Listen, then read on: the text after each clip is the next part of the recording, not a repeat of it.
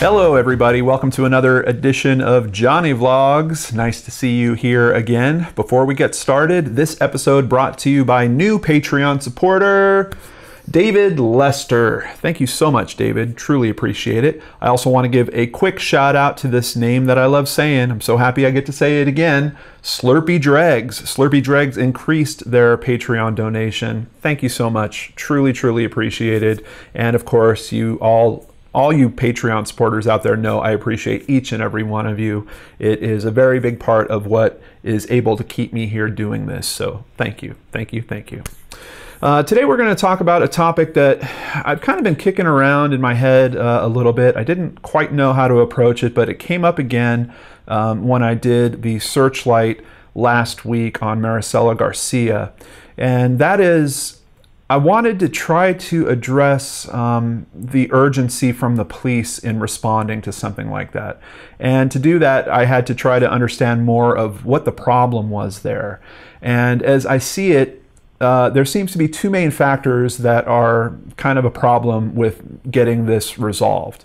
The first of those factors is that the vast majority of people that go missing are actually found within a less than 72-hour period.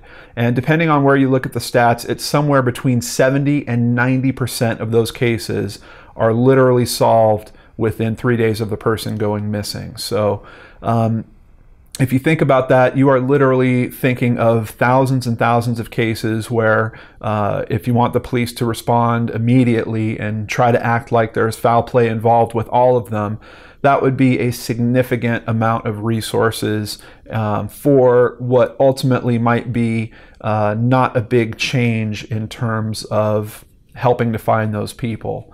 And another thing I kept bumping into when I was looking into this topic is apparently the amount of missing persons cases that are identified to have some element of foul play is relatively small.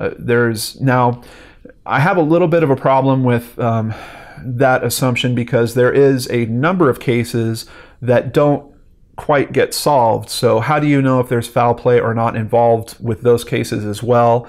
I don't think it's quite conclusive, but it's probably less than a lot of us think that actually involve foul play. And of course, that brings us to the second point. Why is all of that?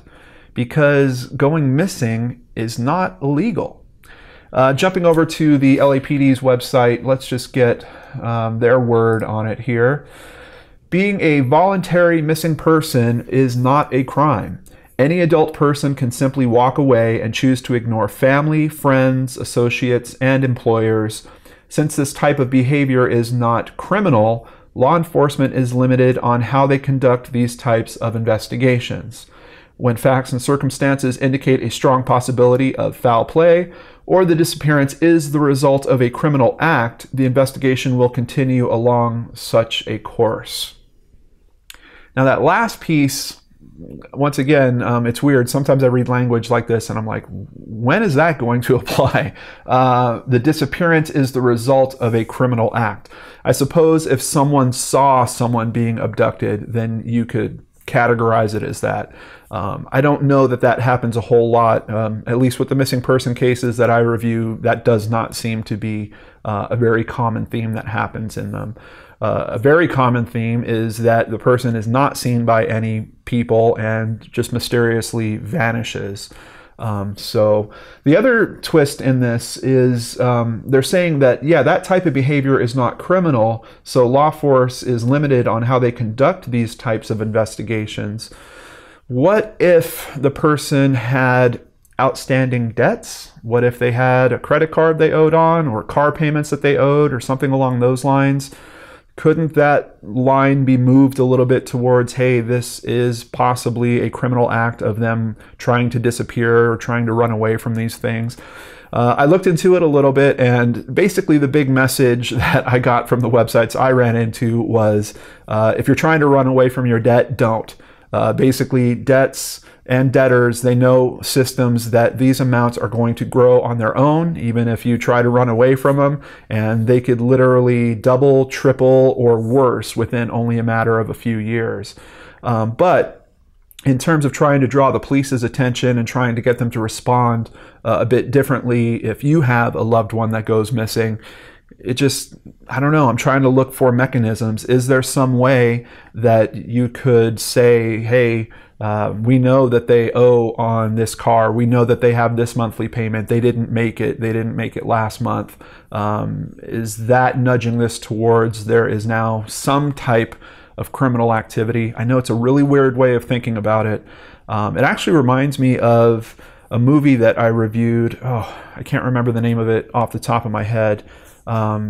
It was the one, I just did an Itchy Mysteries about it, where it was an Oscar Award winner, but it was originally on a show called The Fifth Estate. And it was about a disappearance that happened in the 80s.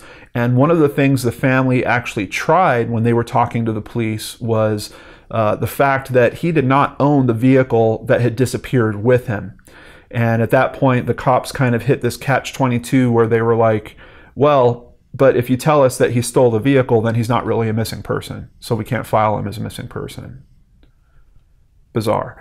But honestly, I don't know. Outside of that little debt thing, I just can't think of any other outside influence that could kind of tilt it, based on this definition, into helping people get better attention. And then, of course, there's the thought of, why is it not illegal to go missing?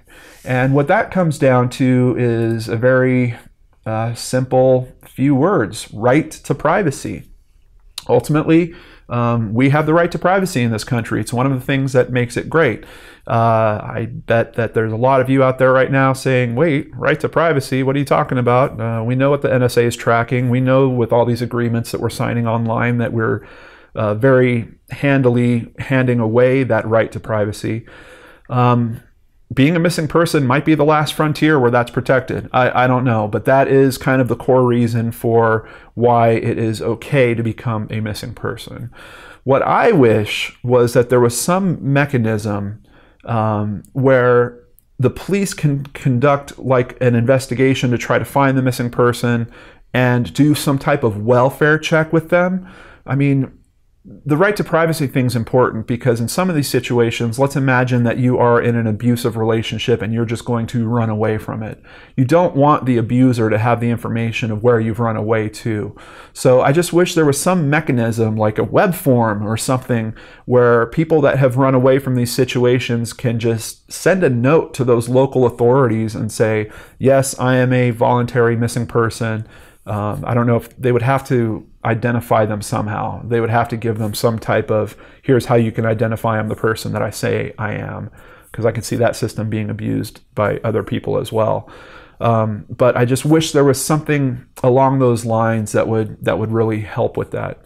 Apparently here in Minnesota in 2009, Brandon's Law went into effect, and that was named after Brandon Swanson, which is a case I've covered before as well. And in that instance, it effectively tells the police departments out here that they have to act immediately on missing persons cases, even if it's an adult. From what I understand, that is unique to Minnesota. It is not like that in much of the rest of the country, but just a little note that apparently the state I moved into has a bit of a neat feature when it comes to missing people. Maybe some other states should take a look into that as well, but I don't know. What do you guys think? The right to privacy thing, I get it, but isn't there some way that just a welfare check can be conducted, that some message can ping back to that police department, and the police department can then let the family know, we know that this person is a voluntarily missing person. They left this situation. We don't know why. We have no other information. We can't tell you where they are, but we can close this case out as a voluntary missing person. Do you guys think that's a good idea? I don't know. It's something. It's the only thing I could really come up on this, and I've really been thinking about this one for a while. Let me know your thoughts in the comments below. Thank you so much for joining me here on JohnnyVlogs today. I hope that you guys never have to deal with this kind of stuff in your personal lives. It is horrible. If you are someone that is considering running away for some reason, just know the people you're leaving behind, they're going to have trouble understanding it. They're going to be stuck in a process of not being able to grieve properly. It is a truly terrible thing to do to someone. Admittedly, there might be some situations where some people feel like they have no other choice but to run away, and apparently your right to do so is fairly well protected still currently to do that. But just know that you're leaving a lot of pain behind back there for other people to pick up and deal with.